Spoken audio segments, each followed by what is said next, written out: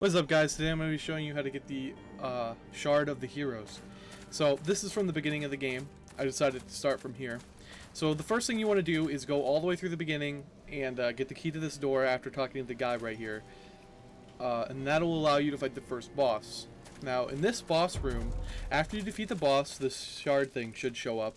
And you can heal, level up, whatever you want to do there.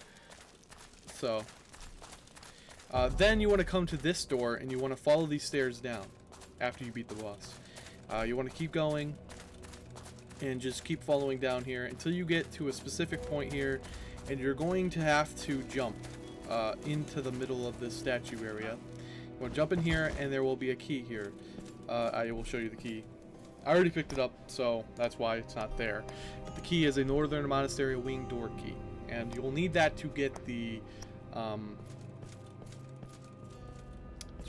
Shard of the Heroes. So you want to go all the way back to the beginning room, right before you fight the boss, where that guy is, where Cassimo is. Before you fight the boss, obviously, that area. So I'll show you going back there, or well, going back through here. So you just want to like retrace your steps, go back up, go back into this room, and go back here. Alright, so up here, you want to go to the right of these stairs, the beginning stairs, and you'll see this little ledge here. You're going to want to jump to that. Now, you might have to put some lighter armor on to make the jump, but it's not too hard to make. There's an audio note here, Judge Warrior audio note, and a Ghost Merge shard right there. Now, I took all my armor off to make this jump because I thought I might need to, just in case, but I'm pretty sure I could have made it without doing that. So I took all my armor off and all my weapons and stuff, just to make sure that I could make this jump. So once you make this jump, you will use that key that you picked up,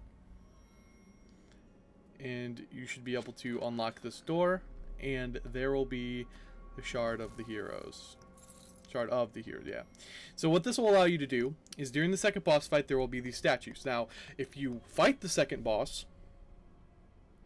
during the fight, if you use the shard on the statues, then the boss will break the statue and you'll get a weapon. You'll choose from 1 to 3 weapons.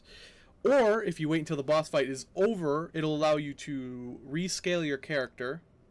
And I believe there's other statues throughout the game. I don't think it's just the ones at the second boss. But the second boss is the first ones I know.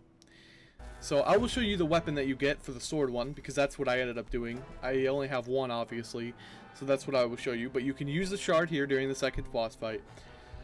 If you use the shard, it'll give you a message. Once you defeat the boss, you can walk up to it. He'll eventually break the statue during the fight, and you'll get the warrior sword. I don't know about the other 2 weapons, but I would imagine they're similar. The sword is pretty good for the beginning. You can see it here. Thank you guys for watching. Please rate, comment, subscribe.